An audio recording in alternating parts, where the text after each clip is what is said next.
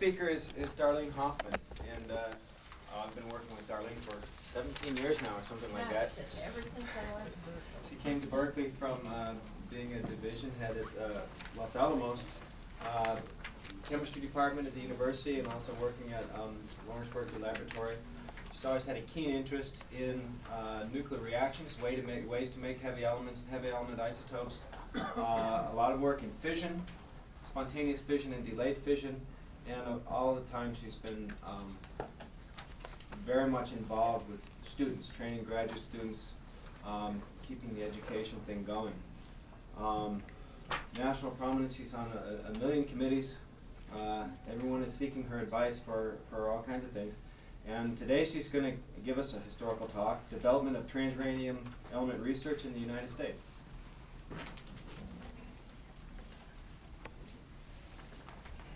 Well, thank you very much, Ken, for that lovely introduction. After 17 years, I wasn't sure whether you want to introduce me or not.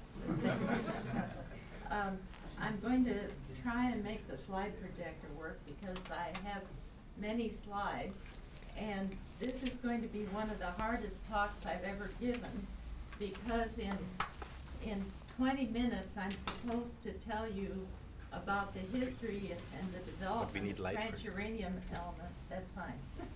There's there a light up here? Yeah. Can somebody turn on the light over there? No, there's trying to trace the development of transuranium element research in the United States in 20 minutes. And that's impossible, as all of you realize. And so necessarily it's probably going to focus a bit more on Berkeley, but recognize that there was lots of transuranium research being developed at other places.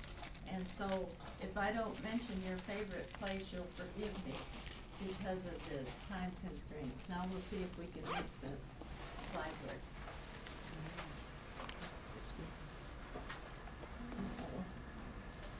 It's you, Margaret. Yeah, everybody can see this but me now. The problem is, I put up a little outline because this is what I wish I had time to talk about, wish I could tell you all about, but I can't. But I do want to go back even a little further than Gerhard did. I want to go back to the discovery of nuclear fission, elements known in '39, and then briefly trace some of the discoveries of the first transuranium elements and development of the Hanford process, the actinide hypothesis, then the discoveries very quickly of elements 97 through 106. And I'll mention super heavies because I've been interested in super heavies ever since the Mike explosion. So, and that's some longer than 50 years ago. And then this unexpected discovery. And finally, just mention super heavy elements because I know other people will be talking about them. And take a very quick glimpse at the future. If we don't get to the future, you'll get to infer the future for yourselves. Now, I had a place to do these.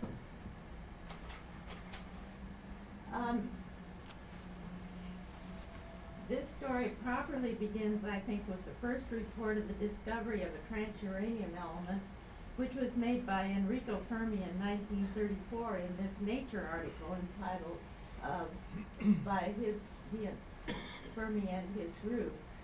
And they reported finding, upon bombarding uranium with neutrons, they reported finding beta activities with these half-lives, and so they thought they had discovered the first transuranium elements.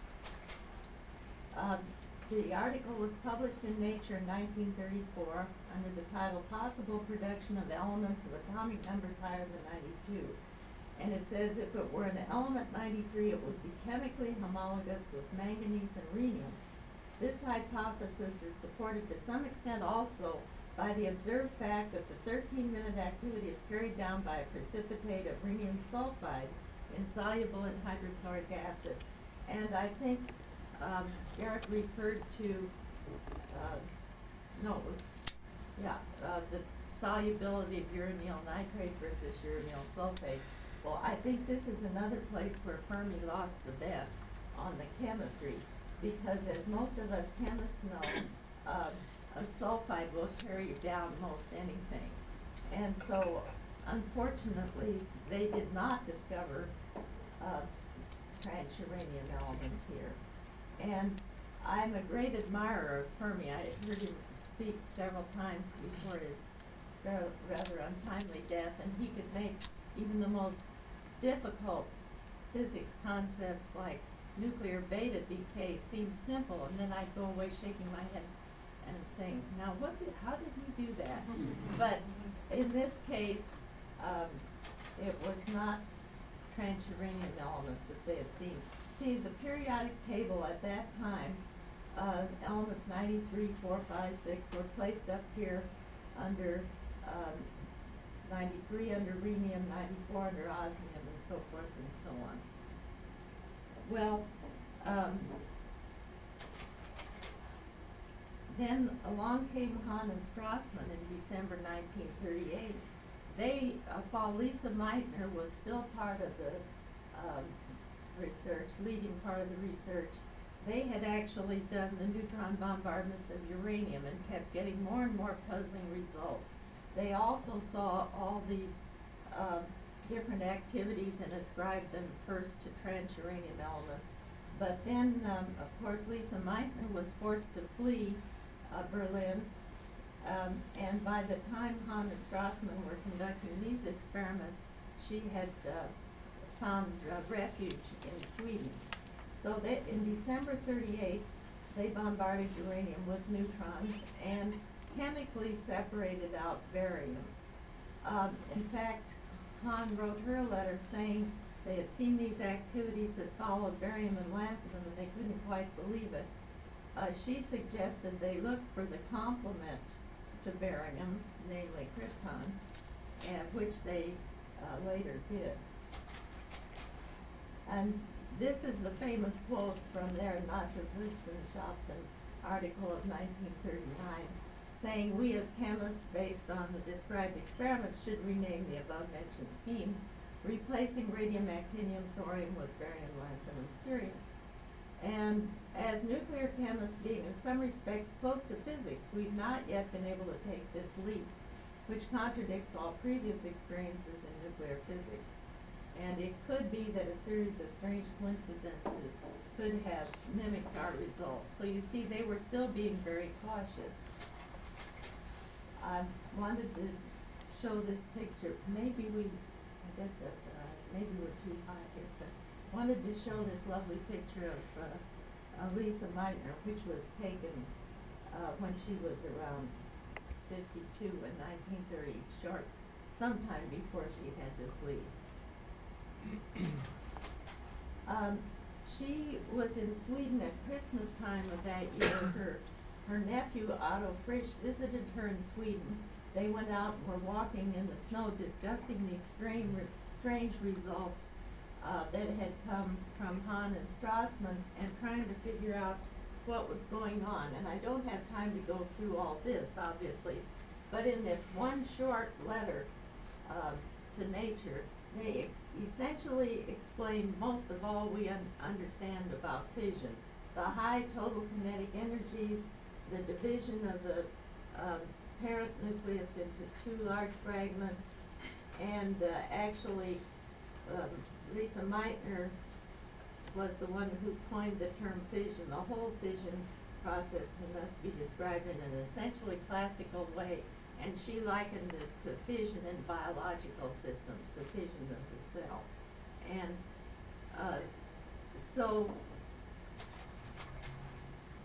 then we come back to Berkeley. Glenn Seaborg was at that time a graduate student at Berkeley. He got his PhD in 39, and word came, he had just given actually a report to the one of their afternoon seminars on all the discoveries of transuranium elements that were being reported by Fermi, by Meitner, Hahn, and Strassman. And he said, quoting, that he had used one of their articles as the basis for his Tuesday research conference report on the properties of the transuranium elements, and he even considered himself a minor expert on this subject.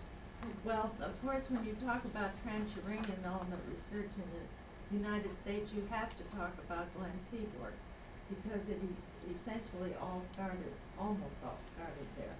Anyway, then came the report to the Journal Club meeting in the physics department in January of '39, which traveled by word of mouth, of the identification of these radioactivities which couldn't be transuranium isotopes. And so then Macmillan, Edwin Macmillan, who was a physicist working at Berkeley, and decided that they should try to look at the fission process and look at the kinetic energies of the fragments. And what happened was they found that in investigating the fission process and bombardments of uranium with neutrons, as shown there, to investigate this process and bombardments of uranium, they found that there was an activity that did not recoil out of these thick samples of uranium oxide that they were irradiating. And so in trying to discover or learn more about the fission fragments, they actually discovered neptunium. He asked Abelson, who had just gotten his PhD at Berkeley, to join him. They did chemistry on these products, and John Miskell referred to the oxidation reduction process, and they actually these physicists actually did chemistry and showed that neptunium, first they could reduce it with SO2, then they could oxidize it, they could do separations using rare earth fluoride precipitates, and that way they could show that neptunium had properties more like uranium and not like rhenium. And about that time, Seaborg, who roomed near Macmillan in the faculty club at Berkeley, noticed that Macmillan was gone. They used to talk with each other quite a bit because they had rooms close to each other in the faculty club. And so he found out that Macmillan had gone to MIT to work on radar research during the war.